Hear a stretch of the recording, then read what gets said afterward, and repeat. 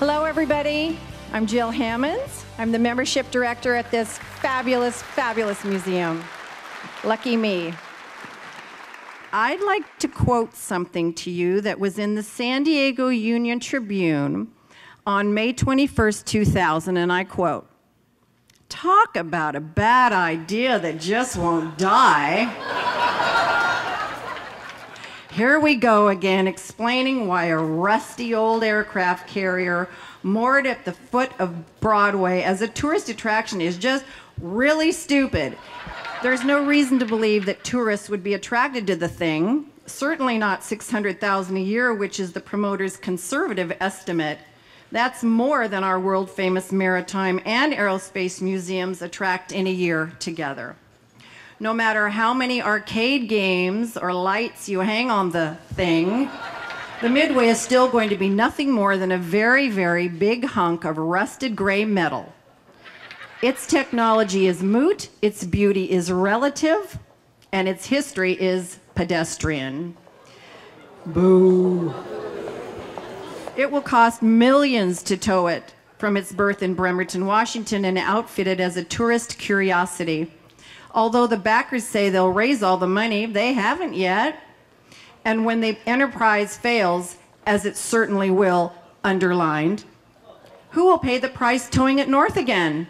Because it will have to be towed back when the scheme flops, unquote. Oh yeah? Well, guess what? What? Time magazine just released a list of the top tourist activity in each of America's 50 states. And when it came to California, it wasn't Disneyland. It wasn't the Golden Gate Bridge. It wasn't Hollywood, and it wasn't even the Redwoods. It was the USS Midway Museum. Number one.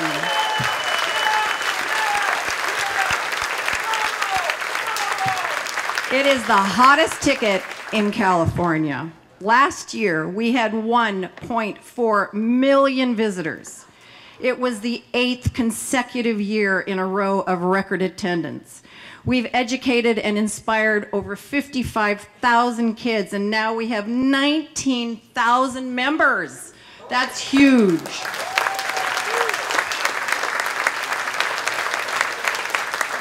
Plus, we are ranked the 5th most popular museum of any type in the United States and the 22nd most popular museum of any type in the world. Us. Okay, ladies and gentlemen, let's get serious for a moment. One of the most influential people that helped bring the USS Midway to San Diego through all the difficult 12 years and many battles of bureaucratic red tape and outrageous outcries from the "it's an eyesore" citizenry is here tonight. No one has been more instrumental in charting Midway's course to where we are today than our friend Patty Roscoe.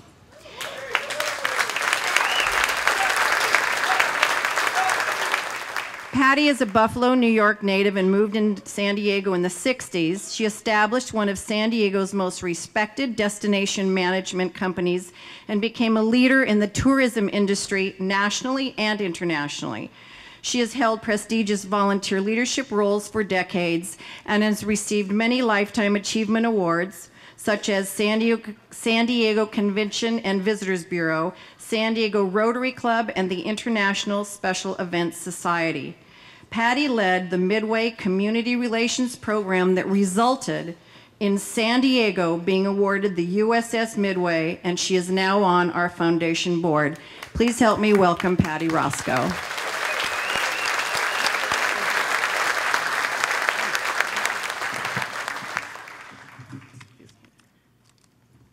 Thank you so much. An eyesore my foot.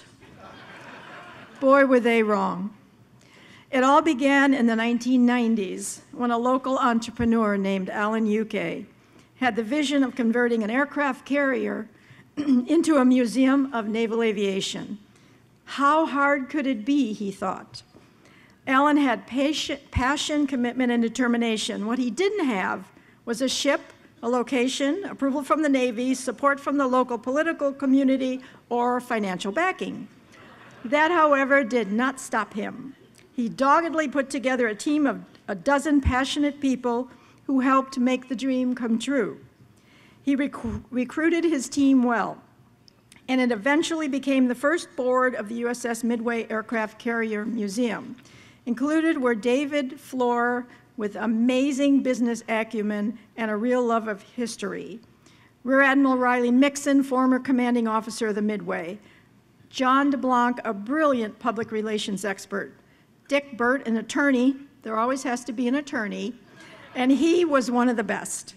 Pete LaTrenta, with respected expertise in public affairs, John Hawkins, an entrepreneur with know-how and connections, Ed Fike, a distinguished newspaper executive, Ryan Reinders, president of the Convention and Visitors Bureau, Jim Brook, a master of fundraising, Vince Benstead brought a much-needed public accounting expertise, Rear Admiral Ray Burke, former commander of the Boston Navy Yard.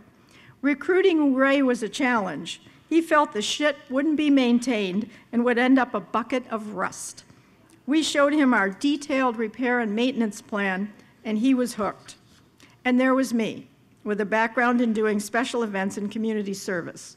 Strategy sessions were held on next steps to fulfill Alan's vision. An application to the Navy was required, and it said we had to find a surplus ship and a hole in the water, to put it. A business plan had to be developed, a minimum $3.5 million had to be raised, approvals were required from many local and federal government agencies, we needed unwavering support from the local community, and we had to meet strict environmental regulations. We studied a success story. It had taken Texas less than a year to birth the USS Lexington in Corpus Christi. How hard could it be? That was Texas, we're California. But we found out that California is not Texas, and it was very hard. In 1992, the USS Midway was decommissioned in San Diego and sent to Bremerton, Washington. She was scheduled to be dismantled and scrapped, so getting her was our goal. The Midway was the longest-serving aircraft carrier in the 20th century, and she had an amazing history of fighting battles in 3 wars and making it through them all. As a result, she was called Midway Magic, and that's what we called her. She was to be our ship. The Navy Pier seemed the perfect locale for a Navy ship. That was to be our location. In 2004-05, David Floor took on the job of completing the required application, which on the surface appeared to be an easy process because it was only 15 questions. None of us realized how challenging those questions would be. David ultimately became our taskmaster, making us review our budget at every meeting, line by line. This magnificent ship would not be here today without David's painstaking work and continued financial commitment. David, where are you? David, stand up and be recognized. You are an amazing individual.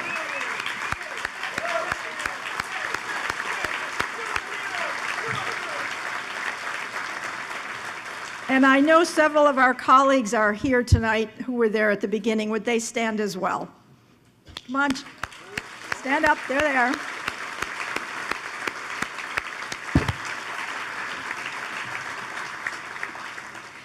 Okay, so we needed seed money.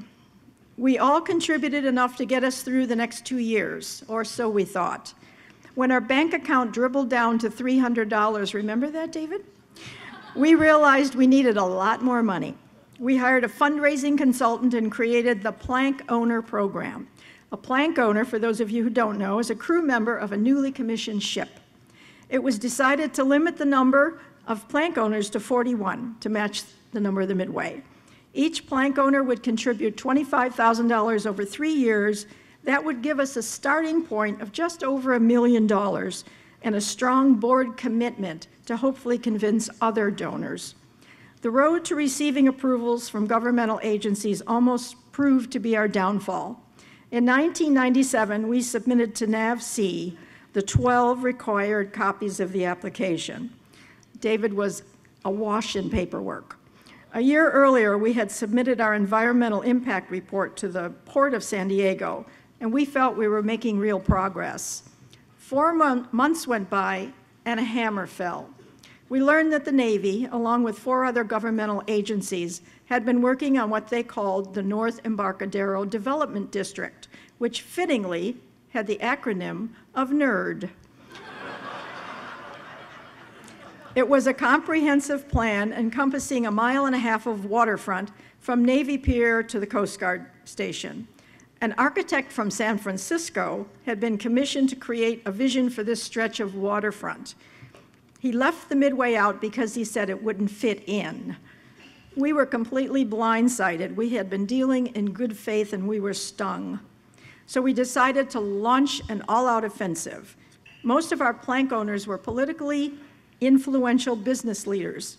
In turn, we recruited other community leaders to join our fight. We sat in meeting after meeting, some stretching late into the night. The skirmish took 2 years and a lot of heartache, but we had wonderful supporters. I remember one city council meeting that lasted almost to midnight. A local citizen was railing against the Midway, shouting that it would completely block the view. A very tired and impatient council member, Harry Mathis, took a long pause, looked at her, and said, "Madam, the Midway is the view."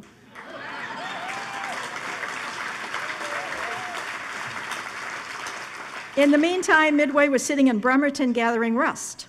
A few members, along with a retired Navy commander named Pete Clayton, traveled to the state of Washington to check out the ship and create a to-do list for a move to San Diego.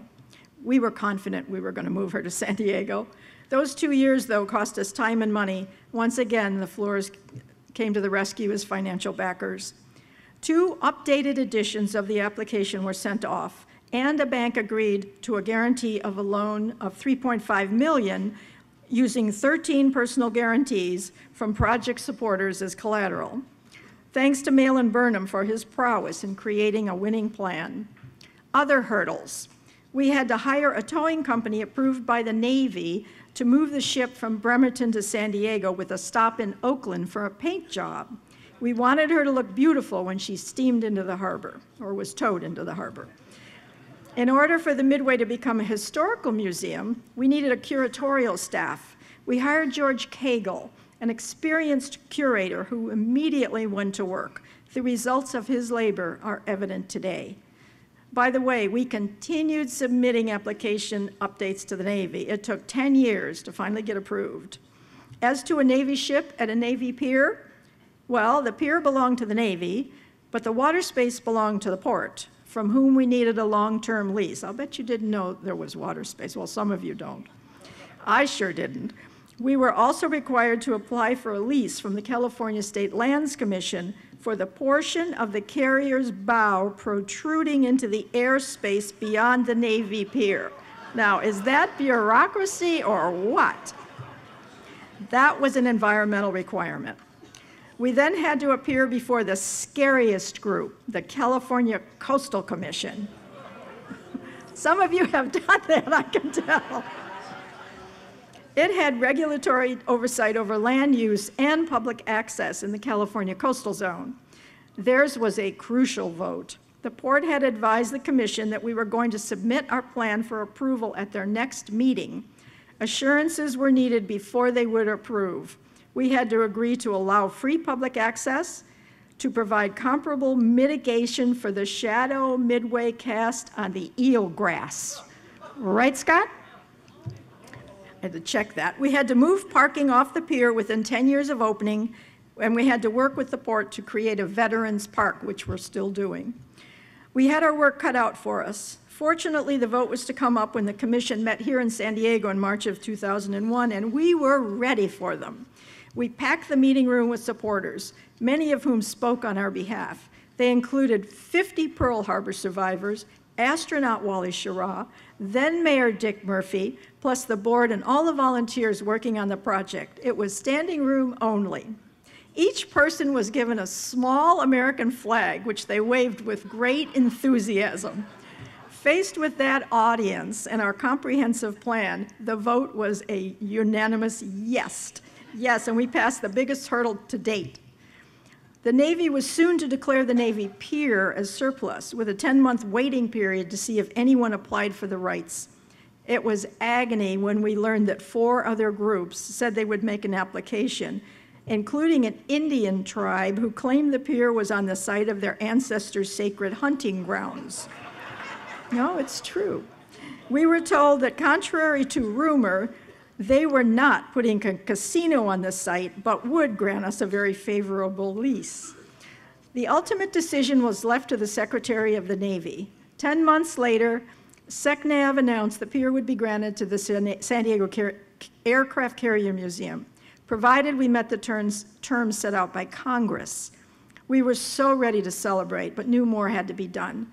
Then came the tragedy of September 11th. Everything came to a halt as our nation and our city dealt with stunning grief. At that point, the Navy wanted even more guarantees from a funding and visitor projection standpoint to ensure San Diego could survive a similar disaster.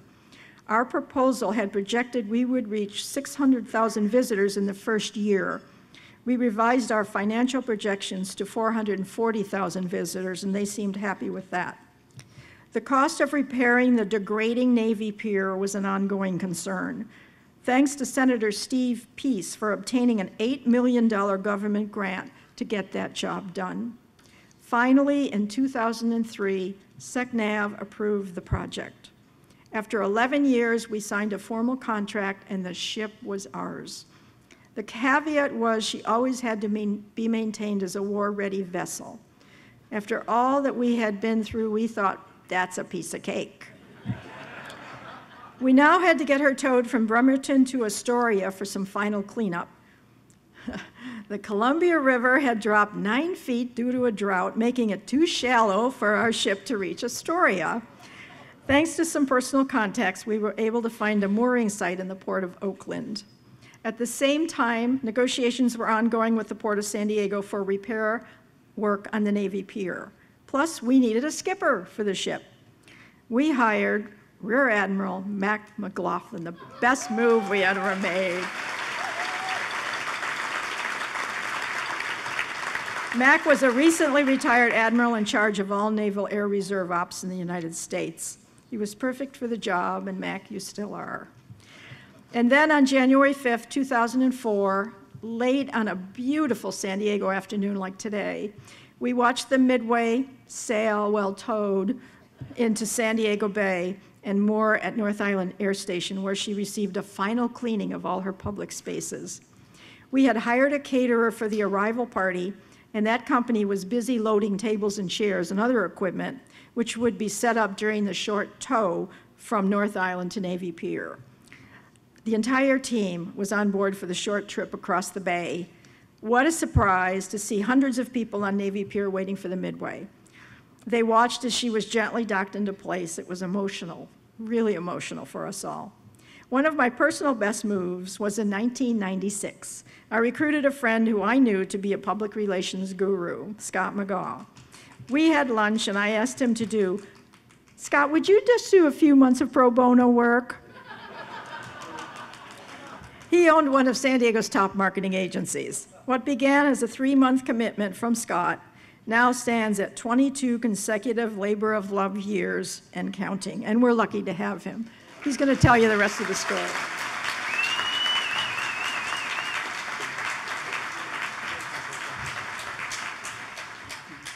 I just want to tell you a little bit about Scott. He is the Midway's longtime director of marketing. He's a San Diego native and graduated from Arizona State after studying international relations in Sweden. And for a very short time, he owned a newspaper in Durango, Colorado. Years later, he did return to San Diego in 1995 and built a well-known PR agency, then started volunteering here on the quest to procure the Midway in 1996.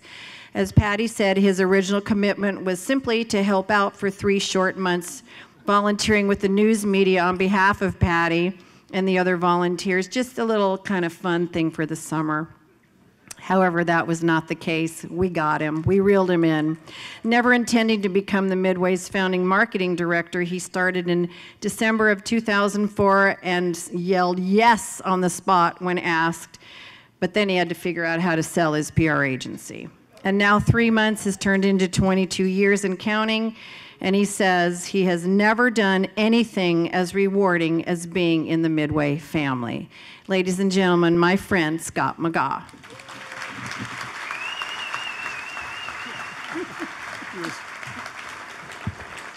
Thank you. For the record, I was 12 at the time. Just so if you start doing the math, I'm sure I was just 12. It is a delight to share this legacy, this odyssey, really, that has led to where we are tonight. Take a look at the screens. First of all, let me set the stage. How many of you have been at a holiday dinner with the grown kids and mom and dad start telling stories after a couple glasses of wine and the kids turn to them and they say, we never heard those stories.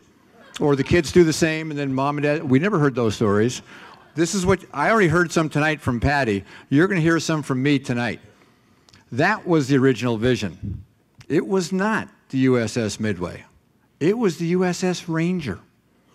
That was Alan's first thought back in 1992, thinking that the Ranger was probably going to become available before the Midway was. And his vision was to build a pedestrian pier straight out from the county administration building.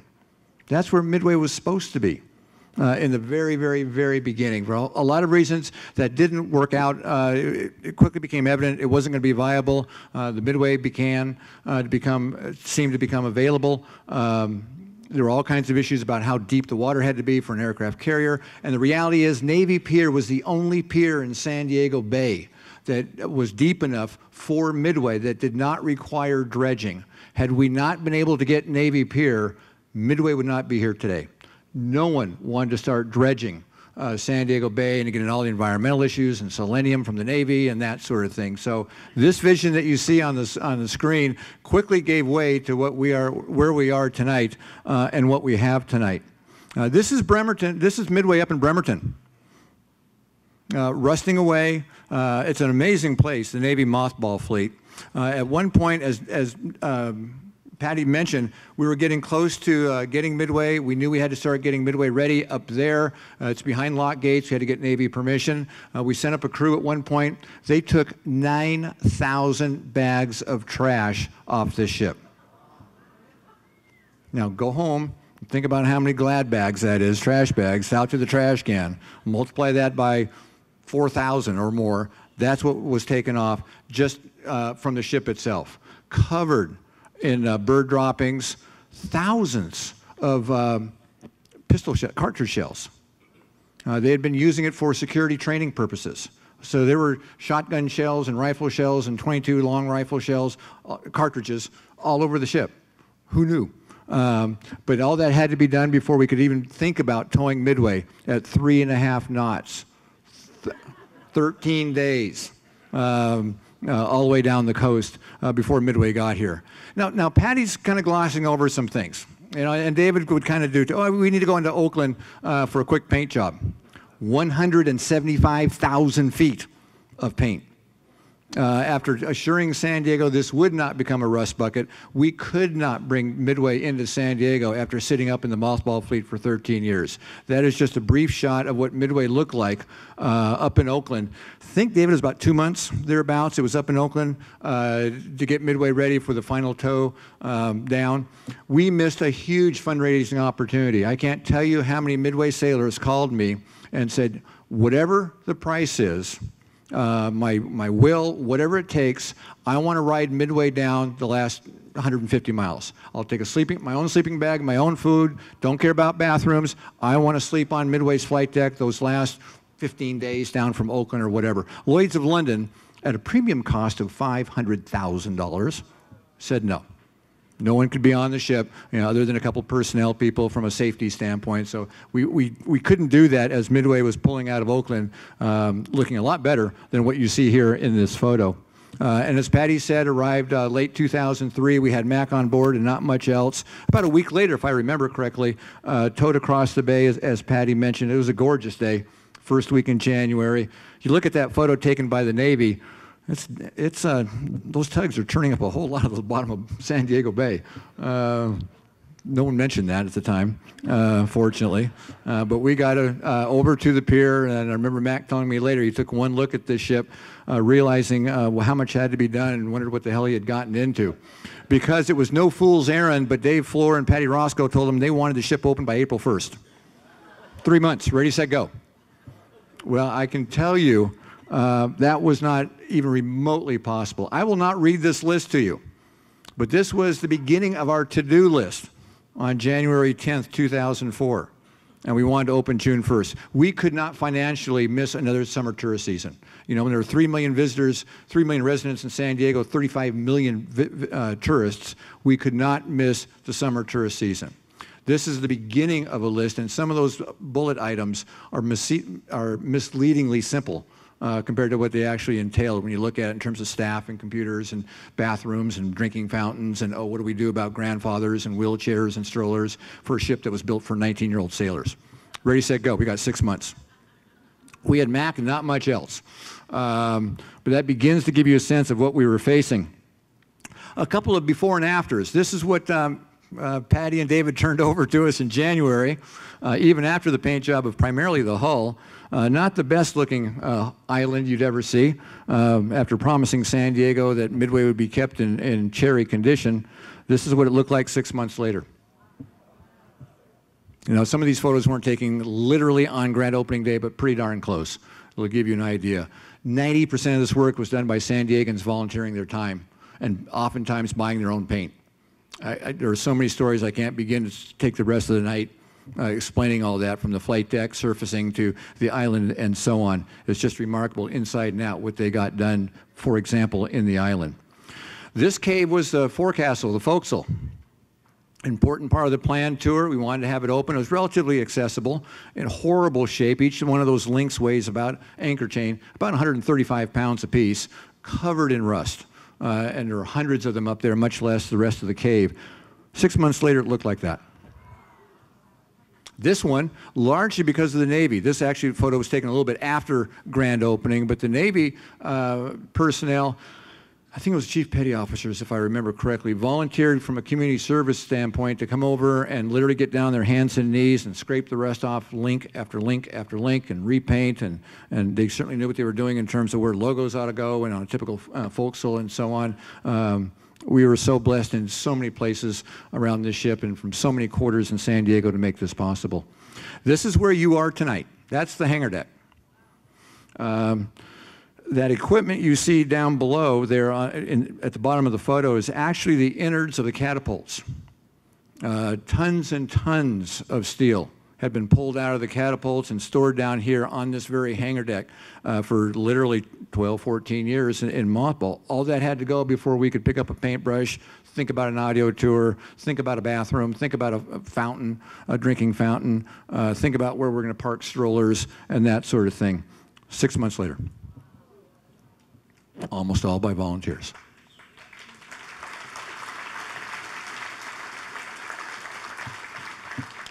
The air wing. There were dozens and dozens, if not hundreds, of San Diego volunteers while Patty and David and I and Alan and a whole bunch of other people were getting Midway, who were volunteering their time over at North Island, acquiring and restoring aircraft on the come that there would someday be an aircraft carrier to park them on. To me, that's just extraordinary. And they did it for years, purely in the belief that we would be successful. That's the range of condition some of the aircraft were over the course of years, just to give you a representative sample. And if you haven't been up on our flight deck lately, it's extraordinary what they look like. I can't tell you how many guests from around the world ask us if these planes are ready to launch. We say, the docents often say yes, but that's another story.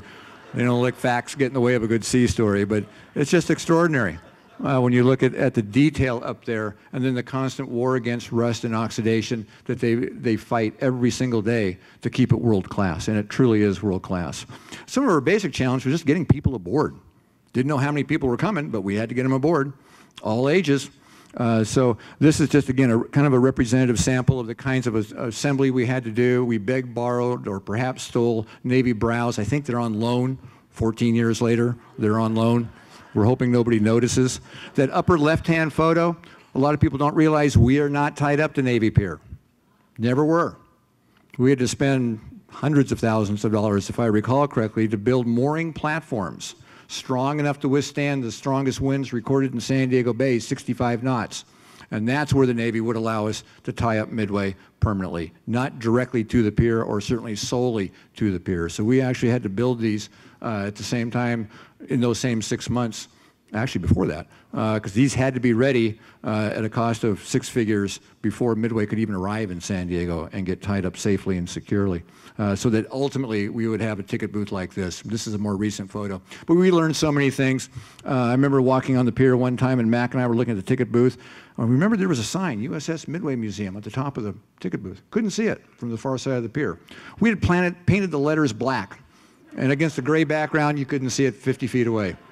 All right, guys, repaint the USS Midway, make it white this time. Now our guests could find the ticket booth.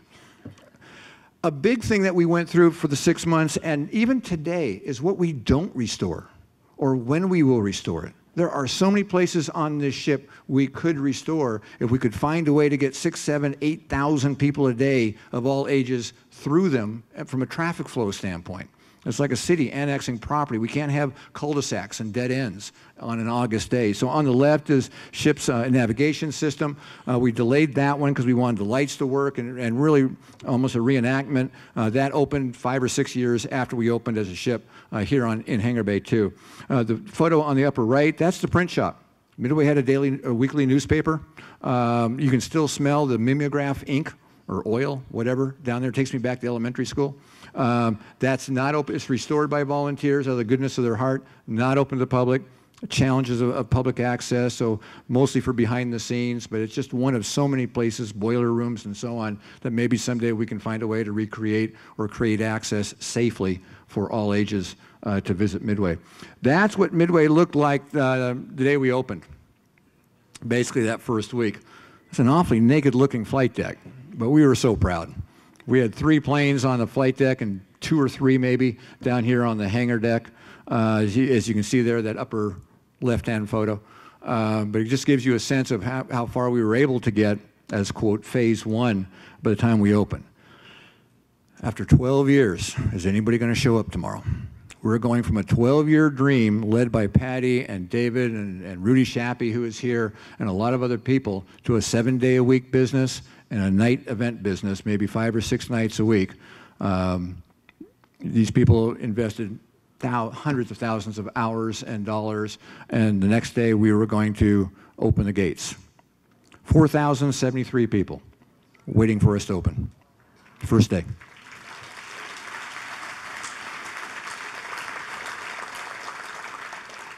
Now, here's the rest of the story. These are those stories you hear at that holiday table with the grown kids that you hadn't heard back in real time. Some of these Mac doesn't know. A lot of these the board does not know until tonight. I'm hoping 14 years is the statute of limitations before I flip the side. I've been holding on to this for a long, long, long time. Okay, that gray box is still here today. It's down by the men's room. The first summer we opened, it was flashing red 3 or 4 times a day. And people would see that, people in line, they'd run over, look, Uncle John, part of Midway is still operating, still working, and they take up 15 photos till they finally think they caught it, with a red light flashing. And isn't that cool? Some sort of pump system. What they did not know is that was the warning alarm light that the men's toilets were about to overflow. We were not hooked up to the city sewer. Twice a day, we had unmarked sewer trucks pulling up alongside Midway, running hoses up over here to the men's room and pumping out the tanks. Well, Mom and Uncle Jane and Aunt Jane and so on are coming aboard. And anytime we saw that red light, we scrambled. Where the hell's the truck's late? 2 stories with this photo. We were slow learners sometimes. That hatch on the left, it took Hangar Bay 2 again, not far from that where that gray box is actually. It's kind of a jinxed corner of the ship. Several months after we opened, somebody took a look at that hatch, that gray door, and thought about the location and the entrance to the men's room, opened that, and that opened directly into toilet number 3. You would have faced a gentleman facing his back, or he might have been facing you. You think we ought to zip tie it? Probably. Didn't even think of it. And we knew the bathroom was there. We built the bathroom. That was actually a fan shop when Midway was active. And one time Mac and I were talking to a Midway sailor. He said, "Oh, I know that. The men's room? Yeah, that was a fan shop, and that's where I cut off my finger." He had part of a finger. So I always think of him and a bloody finger when I go to the bathroom here aboard Midway. That wall on the right-hand side was not there when we opened. You know, that nice place for our corporate partners that Craig Fisher's putting together, a great program near the gift shop and a good public space. The real reason that is there, that it was probably a year, I would think, that finally a woman was walking, it'd take a woman to notice this, was walking by, and at the right point, she could glance in the men's open door restroom. There's no doors. And the mirror was positioned just right, wait for it, that would show all the urinals in perfect profile. A nice side view. You think we need a wall? Probably. Maybe a week, it was up. Still there today. Oh, God. July 4th, 2004, we've been open a month. We have this brilliant idea, let's make this a family-safe place for July 4th fireworks. You know, it's in the bay. Make it really easy for everyone. Bring down your camping chairs and your blankets like a park and parking and $10. I think it was $5 the first year.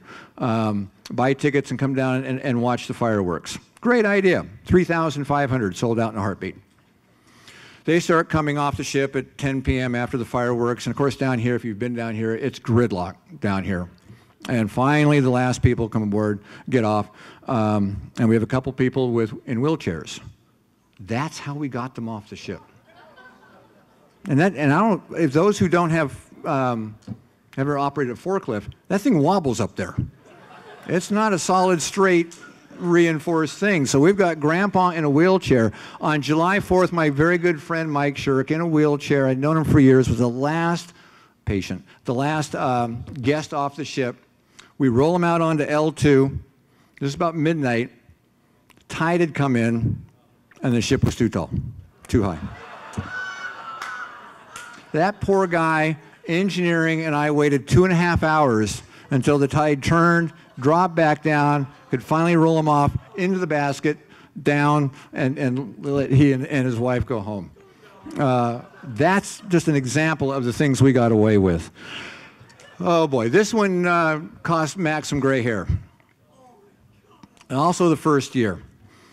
He had gone home for the day, probably exhausted at 6 p.m., turns on the local news to see a helicopter hovering over our island with ropes hanging down to a stretcher with someone in it who was being airlifted off the top of our island, who had fallen sick when she took an island tour, because we had no way to get people down ladders like this, and had not yet had time for the fire department to train and so on. So he had to explain to his board of directors why we were seeing this woman being flown off the screen below a helicopter to land to shore somewhere. We learned quickly we needed some first aid and other kinds of emergency procedures. Today, Midway is used regularly by fire departments of all levels for training, and it's come in handy on more than one occasion when someone's had an issue up on the island. But we learned the hard way that first couple of months that we needed to address that kind of thing very, very quickly. Real quickly, lightning round. Fat lady takes a dive. First summer we're open, the Greenpeace ship pulls up on Broadway Pier. She's an environmentalist. She wants to join the crew. She takes her clothes off on her flight deck, jumps into the water 50 feet down, swims over the Greenpeace boat.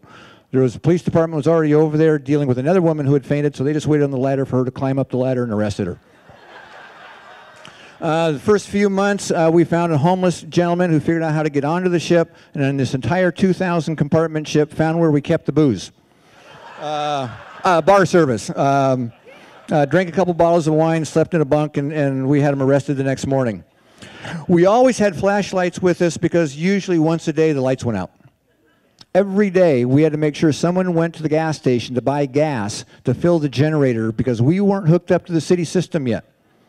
And if the generator went down, no backup. 4,000 people are aboard, and we had to deal with it. So we always had flashlights with us. Bees found Midway in a heartbeat. There's all kinds of places for swarms to start building nests here. Same thing with the birds. Never thought about all these aircraft with folding wings, great spots for nests all over the place. I had 38 different crisis communication scenarios that we had planned for. The pier's too small, the parking, no one shows up, too many people show up, the bathrooms fail, the electricity goes down, all those kinds of things. No one expected a 6.3 earthquake off Rosarito. And I'll tell you, I'm a native. I was amazed at how it feels like a real earthquake on this ship. The water doesn't temper it. We had a lot of white-faced people from Kansas City wondering what the hell was going on. We told them it was simulated flight ops up on the flight deck. They bought it, you know. We took our cue from the docents. Don't let facts get in the good way. Lake Midway, first winter for Midway. Third winnest winter in San Diego history. See the palette here? There was no drainage on Navy Pier. We had 3 inches of water, 2 acres wide. How do they get to the ticket booth? Well, our crack engineering department laid down hundreds of pallets, and so in heels and sandals, you were walking on the pallets over the water to get to the ticket booth until we finally found a way to vacuum the water. We had no radios, we had no cell reception. This is the largest ship in the world with so much steel where you don't have cell reception. So if you get a call, a business call, somebody wants to book Midway, you'd have to take a message. You really couldn't call them back on your cell phone. You couldn't call anybody on the radio. You'd have to either come to the hangar deck or out onto the pier and then return the call. Not the best way to start a business. Talked about the city power, city sewer.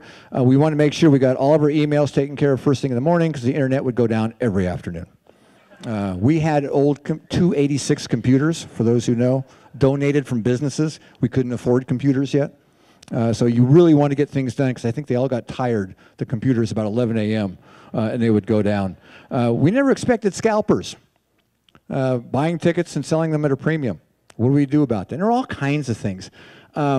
People would bring 12-year-olds and say, we're sending our 12-year-old twins aboard. We'll be back in a few hours to pick them up.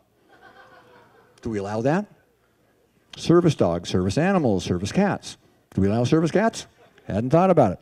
We make decisions on the fly and just keep on going. And that's what happened. You know, as I think Patty or Jill pointed out, the Navy wanted us to plan for 440,000. We hit 400 in 4 months. $1 million in roughly over a year. So I would submit, like Jill would, and I think Mac and certainly our founders, Midway wasn't such a stupid idea after all. Today, Jill already touched on a couple of those things. Some of this has really been breaking news here in the last couple of weeks in terms of being, number 5 out of 35,000. That's how many museums are in the U.S. of all types. We're above the Smithsonian in popularity, not because of marketing. All I do is make promises. It's the I do. It's a great job gig if you can get it. But if the docents and the staff and your support and the volunteers didn't deliver on that promise to 1.4 million people from around the world, we'd be out of business. Like, we're a business at the end of the day. We can get all carried away about our noble cause, and that's why we come to work every day and so on. But we knew from the beginning, Patty and David were crucial in telling us all the time, we are a business. We need a good financing plan. We need staffing. We need to be capitalized. We need a maintenance plan. Just like any other business. The noble cause will come later, so to speak. And that's why we're here today. It's really the decisions these people made 25 years ago to set the foundation and the philosophy to make it possible. But we're not done. We know the Battle of Midway. The second Battle of Midway was getting Midway here. The third battle was probably getting through the first year with some of these things, and I haven't told you all the stories. And really the fourth Battle of Midway is going forward. The constant war against rust that will never end, whether it's the aircraft or the ship structure or anything else. We're very fortunate. We have a great chief engineer who's taken the reins from Charles Gordon, Len Santiago, and Len is going to share a little bit with you in terms of looking forward, the kinds of things that he's working on behind the scenes, literally, so that we can be structurally viable, we maintain structural integrity, so we can keep building on the momentum that we've generated so far, again, largely with your support. So thank you very much, and I'm going to turn it over to Jill to introduce Len.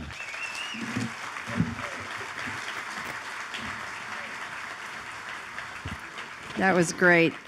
I want to tell you about Len Santiago. He is our new USS Midway chief engineer, and as chief engineer, he knows everything about this ship, inside and out, top to bottom, everything. Len arrived earlier this year, taking the helm from the very capable founding chief engineer, our friend Charles Gordon, who is here with us tonight.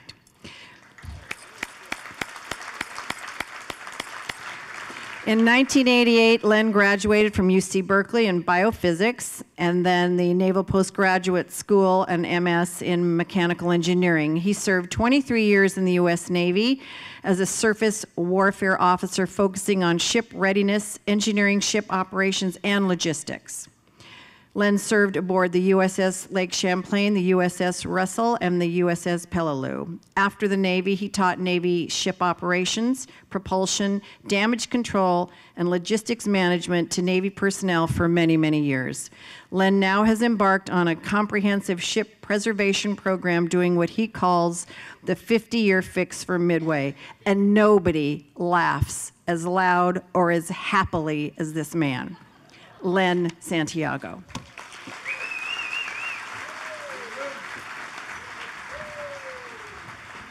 Thanks, Jill. It's a privilege and honor, ladies and gentlemen, to be here with you tonight. My lovely wife, Marcia, the Mrs. Chief Engineer, is here tonight, and I owe a lot to my naval career. I'm going to tell you, when Lieutenant J.G. Santiago in 1991 was on USS Lake Champlain, it was my first time experiencing Midway during Operation Fairy Vigil, because here I'm calling out to the bridge combat, USS Midway on the port bow, constant bearing, decreasing range as we were evacuating Subic Bay. And that blip got bigger and bigger and bigger. Bridge combat, wake up the captain. We are on CBDR, and as soon as I ran to the bridge, Mac could have golfed right off the bridge of the Lake Champlain onto the flight deck of the Midway. Little I realized in 2017-18, I'll be back to Midway, and it's an incredible job. This is a dream of a surface warfare officer, and what I'm going to share with you tonight is the incredible efforts that a lot of folks before me, as part of 243 years of naval tradition, I'm just taking the watch. I'm just another officer stepping up to the plate. My assistant, you need a Batman with every Robin with a Batman, a Goose with a Maverick. I have Scott Whaley. Stand up, Scott. He's my assistant here on the Midway. And so they also say every ensign needs a chief.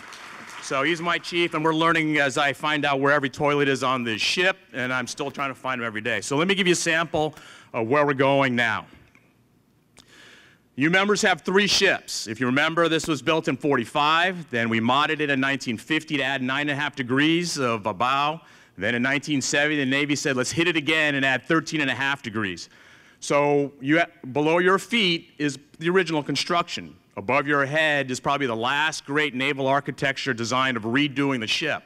And I find it amazing as I go through 13 tri-walls of engineering diagrams underneath your feet that there's engineering diagrams hand-drawn, penciled, no computers, no iPhones, no nothing. Smart naval engineers designed this ship at the end of World War II to take 34% of damage. So that was the first war, and she is built tough. I've had the privilege to serve or teach on USS Zumwalt and LCS ships, and this ship is looking better than some of the new ships just down the pier. So it's a great responsibility as I work with the volunteers and fellow members here on the Midway. She did ballistic missile defense, as you see in the upper diagram up to the right. No different probably than destroyers are doing today off Korea.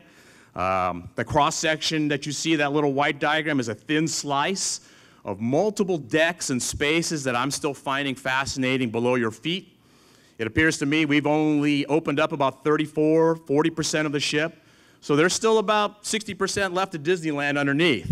It's looking like The Walking Dead down there, but I think with technology and time and the next chief engineer and the next chief engineer and the next chief engineer, you'll have a ship that will be open quite a bit. So there's still plenty more to explore. I just ask you, my members, don't sneak around in flip-flops and shorts, as I found a couple of you already walking in spaces. So what's the mission? The mission is to preserve, and that's what I've taken on personally.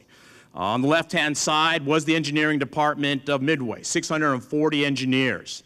Their task was to prepare this ship for war, like I said, and it went through a lot: Korea, Vietnam, Cold War.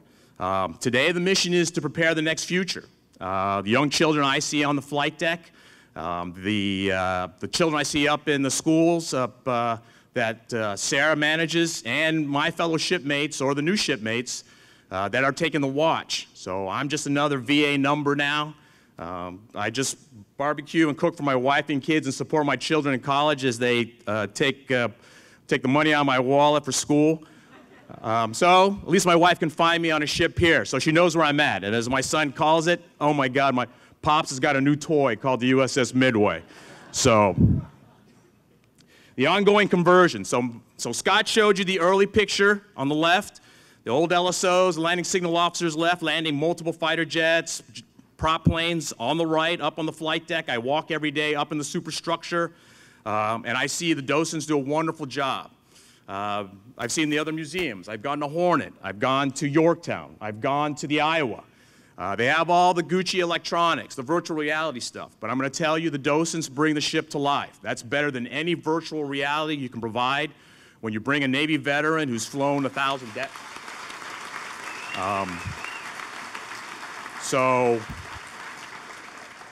So being, I would consider one of the junior officers, I go up to the docent shops, check in with the Navy veterans in there, get my dose of sea stories. And those guys are launching off by the docent shop like it's the first launch I had like on Ronald Reagan. At 10 o'clock, first launch, 2 F-14s, 2 F-18s, 1 EA-6B, 1 E-2, and the docents disappear and go to their stations just like an airplane. And it's wonderful. Full of energy, and I can see where the Midway magic actually brings a lot of energy into the volunteer force. It rejuvenates me. I've got a bunch of all my buddies down on Harbor Drive are going, how did you get that gig? I don't know, God was good. And like the game of Frogger, you find the good lily pad, you don't burn bridges behind you. I served a couple Jack and Cokes to some retired 2-stars and said, hey, here's the email to Mac McLaughlin, sir. I didn't get you in trouble, sir, but can you hook me up here because this is a good gig. And the defense contracting world is going up and down, and my wife is saying, we need something steady. Okay, so God was good, and we land on this lily pad. So I'm greatly appreciate that Admiral McLaughlin allowed me this opportunity. Again, it's an opportunity. Again, the ship was designed to have 640 engineers. We have 64 of them, okay?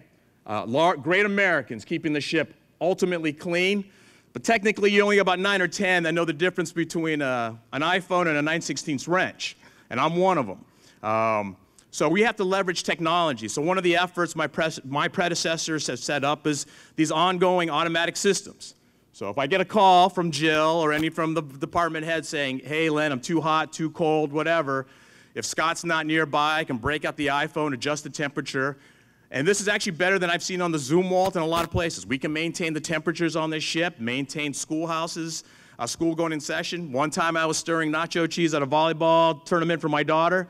I get a call from the education folks. I said, hey, chief engineer, it's too hot down in education. I said, hold on.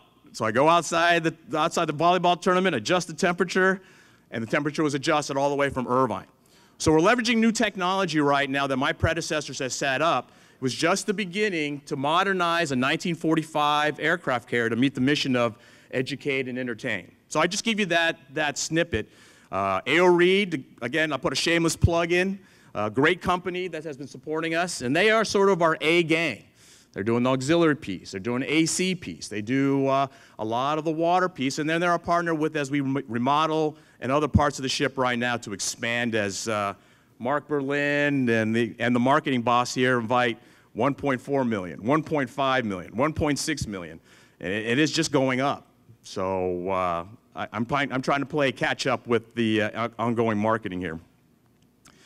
The other mission is as a museum and as for education. And so on the left-hand side, you see that some of our commercial partners have put in bright LED lighting. That way it offsets the bill, as well as educate. So when I see the little feet walk by the engineering office and they freak out when they see me actually move and they go, oh my God, that's not a mannequin, he's alive. What I see is a lot of future engineers, mechanical engineers, aeronautical engineers, great leaders going by, and they're going to education, the education classrooms.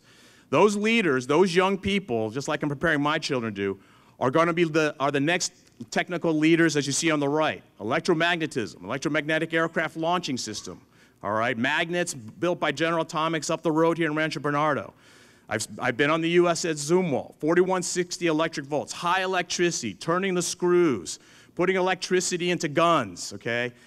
Those are the future engineers that I see on the Midway walking in the classroom And your effort, as well as the effort of the staff here, are inspiring those youngsters to grow and one day support the Navy or support the country. But it's amazing to see it here as they're being taught down the classroom. I see it every day. And it's very inspirational, and I appreciate the education staff, those who wear the yellow shirts around the ship. So, what else is going on with the USS Midway? Up in the left-hand corner, you see that we have the San Diego Police. They come and practice before the hours. You got the San Diego SWAT team. Your ship is a steel ship with thousands of spaces. It provides them the opportunity to do confined space, you know, in a nice, safe environment before the hours open. Just recently, we started bringing in the San Diego Fire Department. They just built some brand new stations downtown. Young firemen, just graduated, about 80 firemen there, and they came on board. Usually Navy ships have repair lockers. Of the 640 sailors, they're designed to respond to a fire. Well, you don't have that here. So what do we do to protect this precious asset called the USS Midway? Well, you train the young firemen just off the brow who are going to protect this ship. And that's what they need to do. So we started the training evolution. They came in, they walked through. 80 firemen came in. We brought them through classroom space up above in the AMD classrooms. And then they went down to the engineering spaces. It gets pretty scary if you're in a place that's dark. You're wearing heavy gear. You're sweating. Some of these young kids are wearing glasses like I do. You put an SCBA mask, self-contained breathing apparatus. You're breathing heavy, okay, and then it fogs up. What's the goal? Put the fire out. Now imagine if you're going 3 or 4 decks down. Now you're scrunched in, the space is about 36 inches. What's the goal? Save the Midway. And so we're starting to build up that tradition and that training evolution with the city. And then last week, or actually earlier this week, we had the Federal Fire Department come in. And they're training, all right? At the same time, the museum operations are going. It's an aircraft carrier. You can do multiple operations here on an aircraft carrier. You can launch jets, you can cook, you can do everything, and we're doing that. Below us, we had the Air Force PJs, parajumpers from Arizona. They practice their water insertion, and they're looking underneath the ship. I've got the explosive ordnance team up in Point Loma. They call me up. Chief Engineer, we'd like to practice and get underneath the hull of the Midway. Permission granted. Come on over. Just don't scare the party on the flight deck and come above the surface of the water. And don't drink the beer on elevator 3 or my booze boss is going to be really mad. Okay? But we allow the EOD guys, the SEALs, in their 13th week of training. They're allowed to come up. You'll see 6 rib boats come up, 60 young sailors right by my parking spot over here in the bow. I'm holding my Starbucks, and there's these guys in full gear climbing a ladder is the width of your beer bottle right now, in full gear. And they climb up, they climb down, they practice their visit board search and seizures, and they're off back to Coronado, all before we open up the museum at 10 o'clock. Up in the upper right-hand corner, you got the naval traditions of change of commands. And the first thing I discovered here, my first month, Scott Whaley goes, "Sir, you got to get ready. We got the Girl Scouts coming." I said, "Okay." There's 1,600 of them. "Oh, okay." "They're landing by helicopter." I go, "We're doing what?" "We're still landing helicopters." "Wait a minute, we're a museum, right?" He goes, "Yes, sir, but they're coming in by helicopters. The Girl Scouts that sell the most cookies come in by helicopters." "Ah, you're killing me." "Really?" So the standard SWO and me, we walk in the flight deck, you know. I tell Mac, I say, "Mac, we got the flight deck peeling up and everything. We got FOD hazard and everything." And Mac's like, "Yeah, you're okay." So I was like, oh my God. So we spend the first couple weeks peeling up the non-skid, you know, peel it because my Navy hair's going up. Repaint the 41. And here come the helicopters come in like Apocalypse Now. Coming and swinging around. They come down from Kearney Mesa, they buzz the tower downtown, probably up at the University Center Club at the 34th floor with all my Navy buddies. And here they come landing down on the flight deck. First wave of girls. 1,600 girls are screaming. And I'm looking up on the bridge going, oh my God, this is for real. Bill McClure, the safety boss, is with me, and I'm like, this is really happening, huh? "Yeah, welcome to the Midway." I went, all right, yeah, this is great. This wasn't part of my interview, but okay. So we do live helicopter operations. So when I tell my fellow engineers and surface warfare officers, I said, wow, that's a cool gig. Can I have it? No, too late, I got it. So what does it make possible? It is the volunteers. Up on the left-hand side is the main propulsion. You used to have the MP division. You had the guys put in the hard work and make those screws go roundy. On the right is all the volunteers. I see up in the I have restoration volunteers, about 50 of them. We got those on the flight deck. You got the docents. You have education. You have those helping in exhibits. That is an incredible driving force that provides incredible support for the Midway. And so my mission is to support them so they can support the Midway. So one team, one fight, one ship. So what are we looking ahead? The fourth battle is the Battle of Rust. So she may look good in here, but my due diligence is to make sure 65,000 tons of raw American steel that we don't roll anymore doesn't dissipate over the next 50 years, so the next chief engineer and the next staff and next members have this. So we're looking at restoration and some preservation up on our 100-foot mast all the way to the top. During the Christmas holidays, I looked at my skinniest guy in my engineering department, Joe Dunn, and I said, "Are you okay climbing all the way to the mast?" "Yes, sir." "Okay, take this camera, take some pictures for me."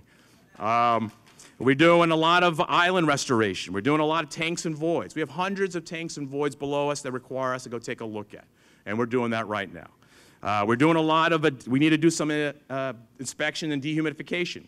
Water is bad. It's a basic high school experiment. So we got to figure out how to make sure we keep the places dry. Just recently, the movement's taken place to build another elevator on the pier with the city of San Diego and the Port Authority on the piers. The numbers are growing. I don't want to put another person in a basket like Scott was showing. I was like, can we put him in an elevator? So we're going to work down to that path and build that. And then we're going to look at the next generation of volunteers. So sometimes when I get together with my fellow naval officers and chiefs at choir practice, which is the code word for just go to the O Club or something, I said, why don't you come over to the Midway for a while? You need a new life, you know, you don't want to travel anymore, defense contracting. So we're putting that advertisement out. You got to find the next wave to take care of Midway for another 50 years. So that's what we're looking at. So for the members, appreciate your great support. Again, I'm just a new guy here. I've just assumed the watch on May 11th at 0730 Pacific Standard Time from some great people before me. I'm just moving forward just like the officer deck and engineering officer of the watch, just assuming the watch. The picture on the left you see there, Chief of Naval Operations saying thank you to a lot of the Midway veterans, and that was a very impressive moment on the flight deck. And one thing you don't want as a naval officer, your members, do not forget where you come from. So those people and those with them sacrificed a lot to be here. Scott does a wonderful job. Every time we get indications that ships are coming home, and Mako makes it important we do this, welcome home. I remember as a young ensign, JG, lieutenant on Lake Champlain, Russell, Peleliu, and the Ronald Reagan, coming home down the San Diego Channel, taking marks, navigation marks off San Diego, it meant a lot. But when you're on a Navy ship and you see welcome home on the bow of the Midway, I know those sailors know we are home after a 6-month, 7-month, 9-month deployment. And it's like Christmas morning if you've never felt it before. And that on the right is potentially the next F-35 jet pilot, the next Chief of Naval Operations, the next Admiral Commander Pacific Fleet, the next commanding officer of the USS John F. Kennedy. Maybe he's the next chief engineer in the year 2030, 2035. So again, my goal, my mission here with you supporting the staff and the volunteers is to preserve the hard work that's been invested in the Midway, all the assets that's been in the Midway.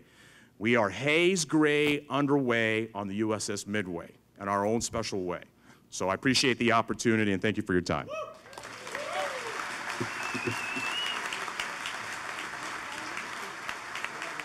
Okay, we've got question and answers. Anybody, you've got to have some questions. I know you want to know some of these interesting stories here. What was the most difficult area to restore and prepare for public viewing?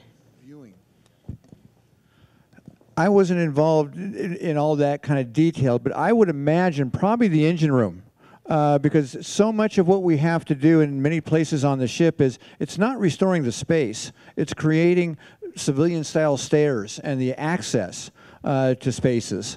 There are many places we've spent far more time and money working on the access than the brig itself or the engine room another 3 decks down. And so just logically thinking for a moment, there might be others that had more difficult technical challenges, but the farther down in the ship you go, you're restoring and rebuilding and designing from scratch. There are no elevators that Otis owns that fits the USS Midway. Everything is done by scratch and designed from scratch. So probably the engine room is what comes to my mind just because of its remoteness. What type of restoration happens on a daily basis? Good question. So the typical battle rhythm I have with my folks on a daily basis, my staff work 24 hours, mostly in the day, then the second load is in the evening. So it's everything from basic corrosion prevention, maybe stopping the corrosion first, okay, prepare the surface, and then the second shift comes in with the proper priming and painting. Third shift in the midnight, it may be into heavy bending and welding. And the one careful thing we have to do with restoration is the use of paints, use of welding, use of things that may spread through the air. So it has to be carefully planned not to interfere with the normal operations of the USS Midway today, which can start anywhere from 7:30 in the morning to a party in here that goes till 0001, okay? And it has to be carefully, tactfully planned. So I sit with our reservation, I sit with our event planners, the party girls. I look down and look at the numbers. I see where the windows are at. And then we almost like a surgical strike, we have to tactically place our preservation within the reservations and then go around and go, okay, are you okay? Are you okay with this? And do one more brief with my folks. So it's a careful balance, and then nighttime, metal work, and then it's careful balance with the contracting work too. So we balance the restorations with the commercial contractors, all the way from abatement, demolition, to building, to final touch-ups, to a final running of power and electricity, before I can tell Mac and the leadership we're thumbs up, ready to open this up on this day. So. I am Len's worst nightmare, the marketing department. You know, we're open as a museum 7 days a week, 363 days a year. And for those who don't know, we're averaging about 275 private events at night. That's almost 6 nights a week. You know, and as he pointed out, this event started at 6 p.m. That's typical. A lot of events don't end until 10, 11 o'clock, and then there's the loadout. So he's got, you know, we accept reservations up to 3 years in advance for the evening business. So we're a museum by day, event venue by night, which really limits.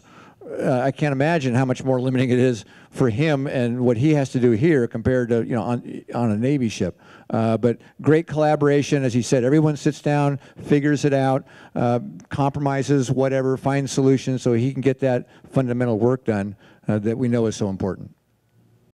Yeah, I heard earlier that one of the Navy requirements was to keep the ship in, I believe the term was war-ready condition.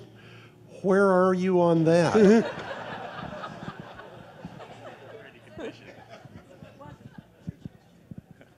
Well, unless the aliens invade, like in the movie Battleship, that is not actually the requirement by the Navy anymore.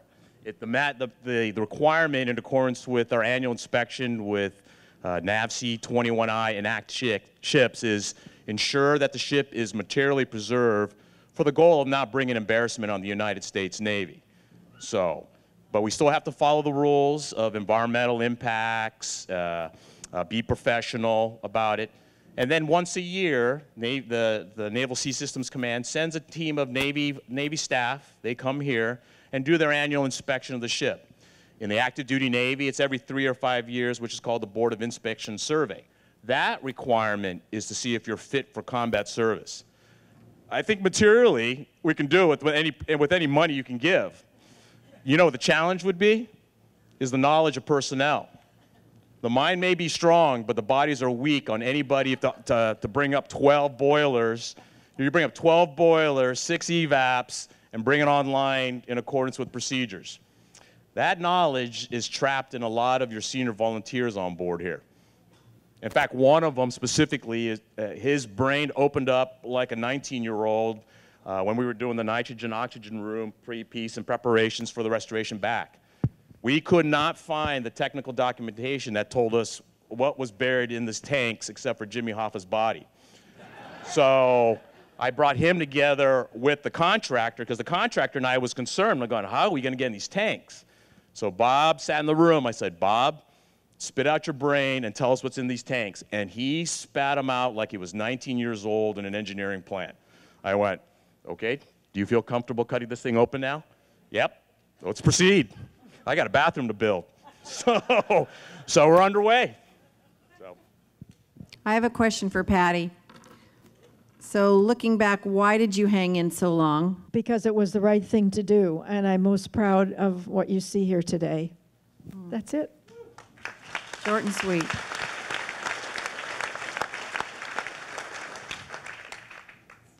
Yes, in the back, yes. Who wrote that newspaper article, and have you talked to him lately? I don't think he's around anymore. Weldon Jones. I'm not sure if he is either. Weldon Jones. I think he's still around. He had that opinion, and there were some folks who opposed Midway. By the time, as Patty described, we got to the Coastal Commission, which was the final hurdle. 2,300 pages of documentation for the Navy, more than 24 permits. That all had to be in place before we got to the Coastal Commission. And at that point, 84% of San Diego supported what we were trying to accomplish here at Navy Pier with Midway. But there was some vocal minority opinion. We were going to block the view.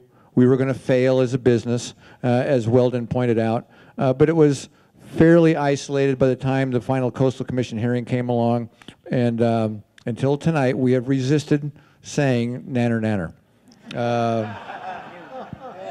I think Mr. Jones probably has a really bad stomach ache from eating so much crow.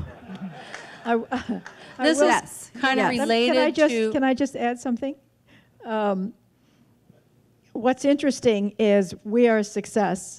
And there are people who told us it couldn't be done, it would never happen, we'd be a rust bucket, who take complete ownership over its success. So now they do. And that's okay. They're big supporters, and just write us a check. There you go. This is related to what you were just talking about. You're talking about the Port Commission, you're talking about all these government regs, even the Navy, I'm sorry, but yeah, even the Navy. How are your relationships today? Are they supporting you? Are they right there as they should be? Or is there still the na-na-na-na? Which they are you referring to? Any of them. Oh, sure. I can answer that from then and now. Excellent relationship with the port. They were in the middle of a master plan update. It's clear they recognize the need for parking on Midway and being reasonable about park requirements. It's got to be all worked out and so on. And they have, most of them, been very supportive from the day Midway came. Navy Pier has the cheapest downtown parking rate from the very beginning, in part to help give Midway a running start, if you will. The port didn't really have to do that. So they're on a staff level and even port commissioner level, very collaborative. The Navy's been marvelous. As Len pointed out, from a training standpoint, cross promotions from a marketing standpoint, and so on. It's really, I guess, and I think about it for a moment, once we got here and kind of established our bona fides after a couple of years, it's really been smooth sailing in terms of the community, San Diego Tourism Authority, Airport Authority, all those folks. Whenever we need something or they need something, we're a great community resource in terms of providing this as a venue space for their meetings or a fundraising activity or so on. Because we're financially successful, we can afford to be. So becoming a community resource and a community partner with the organizations that you're talking about, as what the Girl Scouts, and that, that's been a big part of Midway's success. And because we keep our word. That's a great point. David and Patty and others and Rudy, made huge promises that maybe saddled, Mac and us, that we had to, abide by in order to get the approval. That some of them we wish maybe they hadn't been made, but they had to be made. And we've honored every single one of those. I can't think of one thing that anyone has been able to call Midway out on, that you said you were going to do this back in 2002 and it hasn't been done, or whatever it might be. And not just the staff and MAC, but certainly the volunteers deserve a great deal of credit for that. Okay. Yes, over here, Priscilla. Yeah, I seem to recall right after you brought the Midway in, it had to be repositioned at some point. which leads me to ask, does this ship actually float, or is it sitting, or what's the situation with it? If we repositioned it, it was only a few feet here at the pier. Once we got here, we were here. One of the great advantages of 12 years to bring Midway here is we had a whole lot of time to do planning. With all the delays that Patty described. And the other historic naval ships, all in all, were very forthcoming in explaining to us what lessons learned. And one of the lessons the Lexington told us down in Corpus Christi is float. Don't pour in a bunch of concrete. Sit on the bottom so you're nice and stable. And then every change of the sandy tide, the sand is sawing through your hull because you're not moving with the tide. And we took that advice to heart. And so one of my wisecracks, the media or whatever, is we're like any other museum in Balboa Park. The only difference is we go up and down with the tide twice a day. Part of my career was doing missile testing on ships and everything, and I'd go to different ships, and it never failed that they would stick me in the same stateroom as the chief engineer. No sleep, none. I mean, not for me, not for the chief engineer. And then the next day you'd go to the wardroom and it's like, well, how'd you sleep last night, sir? I didn't. But my question is, since you're the chief engineer, what is probably the weirdest thing you've seen on this ship so far? Because every ship has their little quirks about it. And anyway, go ahead. Well, I mentioned the Girl Scouts landing, so that was number one. You know, it's not weird. It's the uniqueness that we built this ship. Your feet are on 2 inches of thick armor that we don't make anymore. The flight deck is 3 inches of armor we don't make anymore. The inner guts of the engineering plant are a citadel of 2 inches of armor protecting from sewage systems to the main propulsion system. The one thing I showed you on my slide, there are 4 zones of voids on the outer side skin of the ship. Why? Because if she was built at the end of World War II for torpedo attacks. The bottom of the ship is doubled hull. Why? Torpedo attacks. And you remember the Exxon Valdez, she wrecked and ripped apart. She was a single hull. What do they do now when they build down a NASCO? Double hull.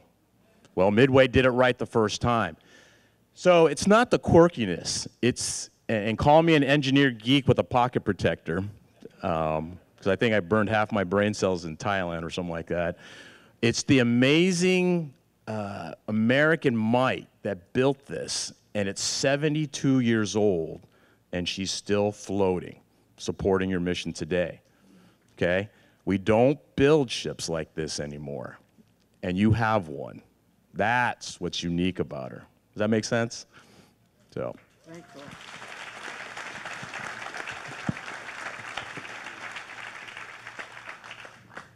Yes. I have a question for, I guess it'd be towards you, Jill. A while back, you guys did something that was unheard of. I think it's unprecedented, never before happened in the world, and it happened on your flight deck. A basketball game.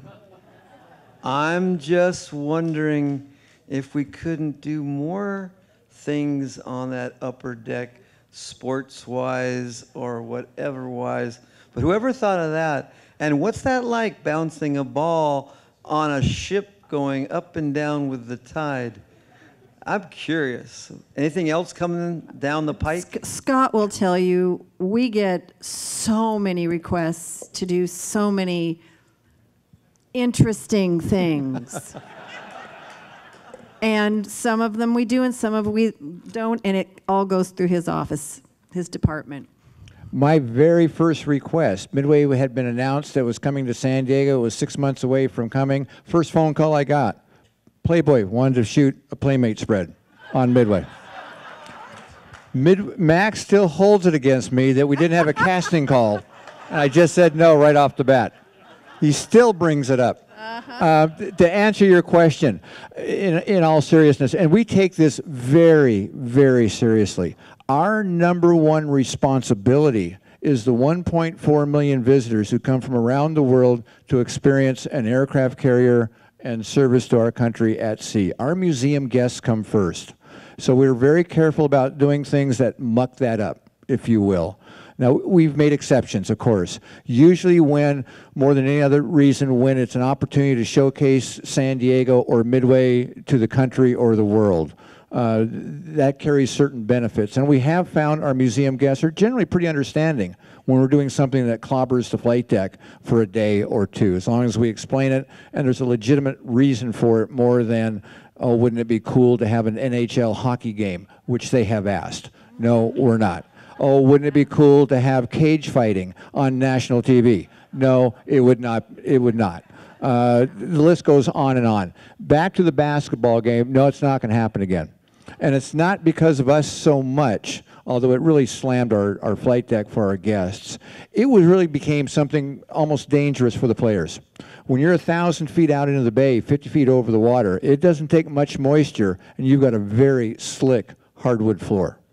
You know, and some kid with an NBA future, which isn't the only criteria or whatever, the coaches have said, generally speaking, that it's more risky than we were comfortable with. Fox TV then contacted us, and they said, you know, it was great that we did Syracuse, San Diego State, but to really make it worthwhile as a national TV package, we need 2 games. So we'd have 4 teams, 4 regional followings. So if we're going to broadcast it again, it needs to be a doubleheader. That was a deal breaker for all kinds of logistical reasons and so on. We have not closed Midway, and we've had a lot of 6-figure offers because Porsche wants to debut its new model of cars to its top dealers from around the world, and all they want to do is buy out Midway for 3 days. Huge number. Not going to do it.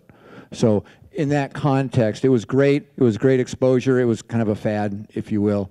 Don't see basketball games coming back to the flight deck. Patty, I and several other people were close to you, and Admiral Burke and several other on the Committee of 12 as you went through this process. I think we all marveled at your determination, your tenacity. There were several times over the 12 years that the project was dead. It was kind of like Charlie Brown and Lucy. Charlie Brown would run up to kick the football, and Lucy would pull it away every time. You're an example of the military attitude that defeat is not an option. We all really are very proud of you and respect and appreciate what you've accomplished. But my question is, over those 11 years, what was the most difficult moment, and how did you all stay together and survive it? 80% of the original executive committee in 1992 was still involved in 2004 when Midway arrived, with people like David and Patty. If they had not, and these were extremely influential, powerful people with tremendous demands on their time, had they not stuck with it, to your point, Midway wouldn't be here. That tenacity is something that goes beyond description, particularly with the challenges and disappointments. I think the one that was most discouraging for me after all the other delays was the sudden announcement by the Navy out of the blue that Navy Pier was now surplus property. We almost had the ship at that point, but we had no home. And the ship donation side of the Navy said, time out. Until you have a home again, Navy Pier or something, the donation process is on hold. And had to go through that surplus property process with the Navy and SecNav, work with Congress to get some legislation to basically bypass the process so it could be awarded directly to Midway and then the port. That took another 1.5 years on top of the master plan delay of 2 years. That was probably the low point because it was really hard to keep our volunteers, our donors involved with still another delay. You know, we'd make announcements. We were confident Midway is going to be here in 2 years. 2 years later, the reporter would call, maybe another 2 years. You know, and you talk about integrity and keeping your promises that were completely sincere at the time, but things outside your control would hit you between the eyes and, okay, let's deal with that. David, we need more money. We need another 3 permits, and start working the problem and then sticking with it. But here we are. Yes, thank you. I would totally agree with that. The other time that was very tough for all of us was September 11th. It just was, and I don't have to explain to all of you Why? It halted, obviously, everything business, but it halted just our hearts. We just had to get all back together. We had to get our city back together. We had to heal, and so we could move on. I think, from my standpoint, it was those two. Thank you for the question. I'm wondering if you've ever done an event where you've kind of brought together all of the veterans of Midway for kind of just one of those final, I don't want to say goodbye, but like one of those final kind of like reunions Sure. with kind of their past. Yes and no. There is not a day that goes by that a Midway veteran doesn't walk aboard. I have seen plank owners in their 90s from 1945 being taken out of nursing homes in Florida by great-grandchildren who have no business traveling because they had heard the old girl is alive and well in San Diego and wanted to see her one more time. Tomorrow we have a Midway veteran coming by ambulance. He'll be here maybe 30 minutes in a wheelchair. And one of our docents, a World War II veteran, has volunteered to come in and take him on what might be a 30-minute tour because he wanted to see the old girl one more time. I can't tell you how many family members of Midway veterans who have passed away have come to our extraordinary library and research center. We haven't even touched on that. There are so many dimensions to this ship outside being a museum that they are desperate to find out about their father, and he talked about serving in 1956 or 59 on Midway or whatever. And we've got people who are just extraordinary researchers who can piece together bits and pieces of what Grandpa did on Midway. We don't know how many people served on Midway. The Navy doesn't keep lists by ship. And there's all kinds of estimates. If you do the math with certain assumptions, it comes in at 225,000. Other assumptions, it comes in at 150,000. We don't know. Not everybody gets on the cruise book list, and there are different sources. We have volunteers. I just learned the other day, and I wrote an article for Currents, that these volunteers have proven 86,000 Midway sailors. They have a database now, and they're adding every single day. We have had some Midway Veteran Association events. We've had some anniversary events for major milestones in Midway's history, such as the Operation Frequent Wind, the evacuation of Saigon. We've had Midway veterans for that event come from as far away as Montreal, and Vietnamese refugees 40 years later, desperate to find any Midway sailor from any year just to say thank you through their tears. I could go on the rest of the night giving you examples of the ongoing reunion, the ongoing homecoming, as you just heard from this side. That's not unusual for us. And if that doesn't get you up in the morning and get down here by 06:30, nothing's going to. We talk about being a business, and we are a business. We're always mindful of that. But this is an extraordinarily special place. I would tell you it's almost every day. Again, I'm the new guy, but I get a call every other day that, hey, this auxiliary guy was in the Ford refrigerating plant. It's 3 decks down. I want to go visit it. I'm 70 years old. The Vic calls me, hey, Chan, can we do this? I go, hold on. I walk down, I look, I'm like, this would not be good. And I feel bad. An interesting business note, you've got a lot of veterans that work for the industry just down the street here. And I've seen this spike in my world when I say, hey, I need some help in this particular area. And all the former Midway sailors that work for PCE, NASCO, BAA, they're all coming out of the woodwork going, hey, boss, I wanted that job. I want to go work on that crane. I want to go work on that floor. I want to work. And I went, wow. So every day for me, I get about, can we go see? So it's almost a perpetual process, like Scott mentioned. Can you talk a little bit about what's involved in obtaining and restoring the aircraft? Some of them are on loan from the Naval Aviation Museum in Pensacola, basically indefinite loan. Others are on loan from individuals who literally have collected them like old cars. A number of them have been restored from the frame up. Literally, the planes that were training in World War II crashed into Lake Michigan. And Lake Michigan is so clear and pure that they can pull those frames out of the water 50 or 60 years later, and you can restore them literally from the frame up. So they really have come from a variety of different areas. As you saw in a couple of brief photos, no wheels, no wings almost, no nothing. It's amazing how often these volunteers, from what I understand, can't find parts cosmetically, and they fabricate them from scratch.